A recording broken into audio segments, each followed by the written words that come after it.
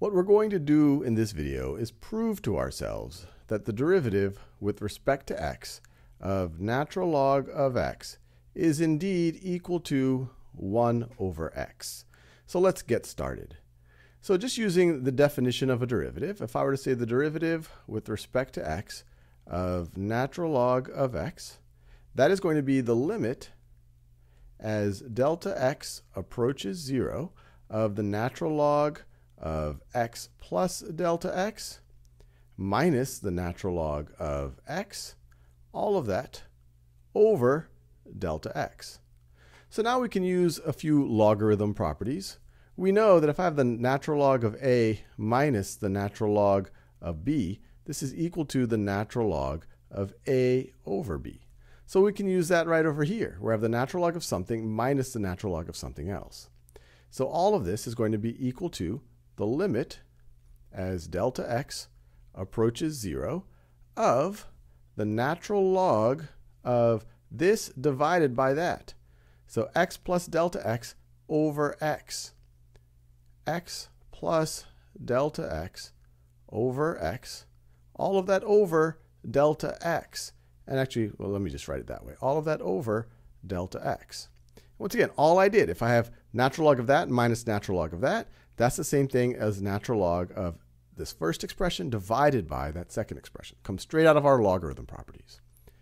Well, inside of this logarithm, x divided by x is 1. And then delta x divided by x, we could just write that as delta x over x. So that's another way of writing that. And then we could put a 1 over delta x out front. So we could say this is the same thing as, this is equal to the limit as delta x approaches 0 of, I'll do this in another color. So this I can rewrite as 1 over delta x times the natural log of 1 plus delta x over x. Let me close that parentheses. So now we can use another exponent property. If I have, I'll write it out here, if I have a times the natural log of b, that is equivalent to the natural log of b to the a. And so here, this would be the a in that case. So I could bring that out and make that an exponent on this. So this is all going to be equal to the limit as delta x approaches 0 of the natural log of, give myself some space, 1 plus delta x over x to the 1 over delta x power. 1 over delta x power. Now this might start to look familiar to you. It might start to look close to the definition of E, and we are indeed getting close to that. In order to get there fully, I'm going to do a change of variable. I'm going to say, let's let n equal delta x over x. Delta x over x. Well, in that case, then if you multiply both sides by x, you get delta x is equal to nx. Once again, just multiplied both sides of this equation by x and swapped the sides there. And then if you wanted 1 over delta x, 1 over delta x, that would be equal to 1 over nx, which we could also write as 1 over n times 1 over x. Or actually, let me write it this way. Actually, that's the way I do want to write it. So these are all of the substitutions that I want to do in my change of variable. And we also want to say, well, look, as delta x is approaching 0, what is n going to approach?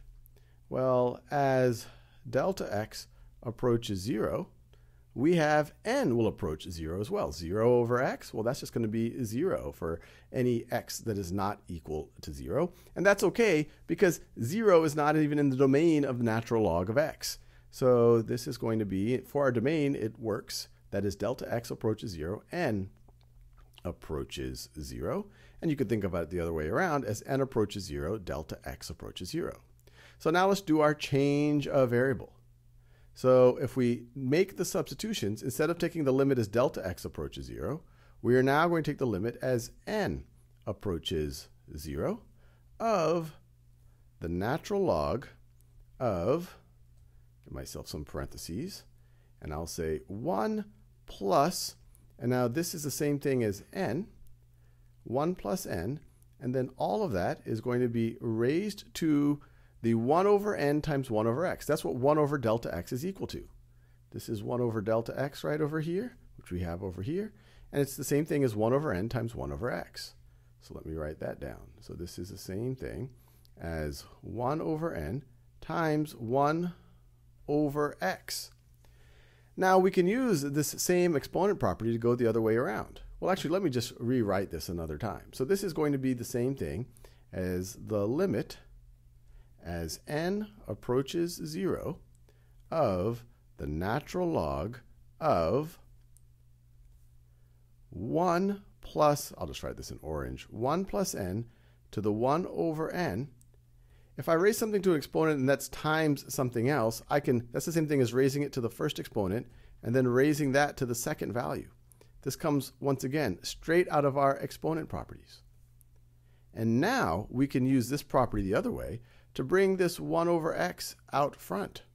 But in fact, the 1 over x itself is not affected as n approaches 0. So we can even take it completely out of the limit. So we could take it all the way over there. And this is when you should be getting excited. This will be equal to 1 over x times the limit as n approaches 0 of the natural log of 1 plus n, let me do that in orange color, 1 plus n to the 1 over n. And now what really gets affected is what's going on inside of the natural log. That's where all of the n's are. And so let's bring the limit inside of that. So this is all going to be equal to, let me get myself some space, a little bit of extra chalkboard space. This is going to be equal to 1 over x times the natural log of the limit as n approaches 0 of 1 plus n to the 1 over n, close those parentheses. Now this is exciting. What is inside the natural log here? Well, this business right over here, this is a definition of the number e. So that is equal to e. Well, what's the natural log of e? Well, that's just 1. So it's 1 over x times 1. Well, that is indeed equal to 1 over x, which is exactly the result that we were looking for, that the derivative with respect to x of natural log of x is 1 over x. Very exciting.